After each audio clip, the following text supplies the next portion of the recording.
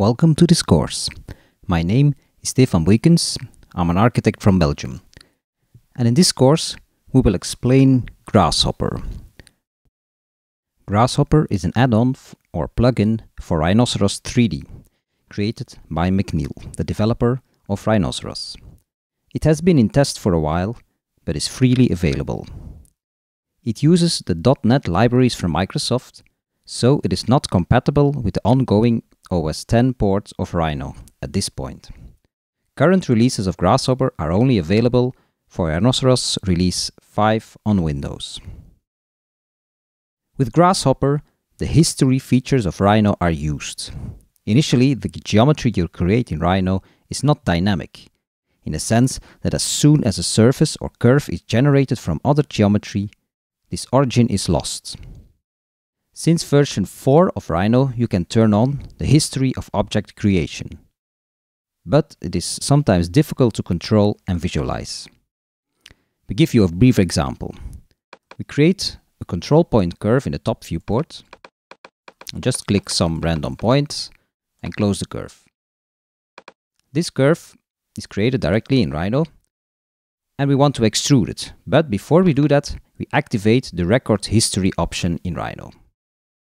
If we now activate an extrusion and extrude the curve, the extrusion itself is recorded. However, notice that the button itself is disabled immediately.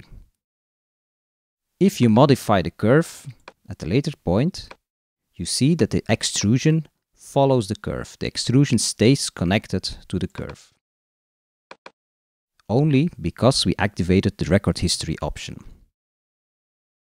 So even if we now, for instance, create a mirror of the surface around a certain axis, and we still select the curve, make a change. In this case, the mirrored copy is not adapting. But if we would have activated the record history before we did the extrusion, like we will do now, activate mirror copy, select the object to mirror, define the axis, and if we now will modify the curve again, select the curve, activate the control points, change the curve, you see that the mirrored copy is adapted automatically. Initially there was a plugin, Explicit History, which formed a kind of a user interface for this feature, and it evolved into a full programming environment inside Rhino. The name changed to Grasshopper. Remember that each McNeil product has the name of an animal. At this point in time, Grasshopper is very popular in architectural offices, in schools, in innovative practices, with designers and artists worldwide.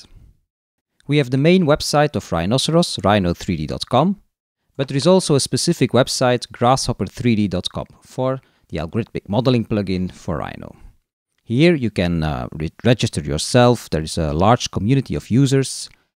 There are different galleries with examples, for instance, several architectural projects where Grasshopper has been used. And this is a very good example of the typical kind of geometry design that is possible with Grasshopper. Typically the type of design that is quite complex to make and not that easy to adapt if we would use traditional methods. Grasshopper itself can be downloaded for free, but of course you need Rhino. That can be a trial version or it can be the full commercial or educational version of Rhino.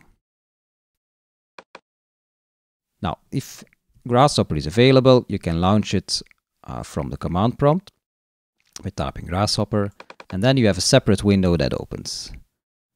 Let's open the model that is connected to it.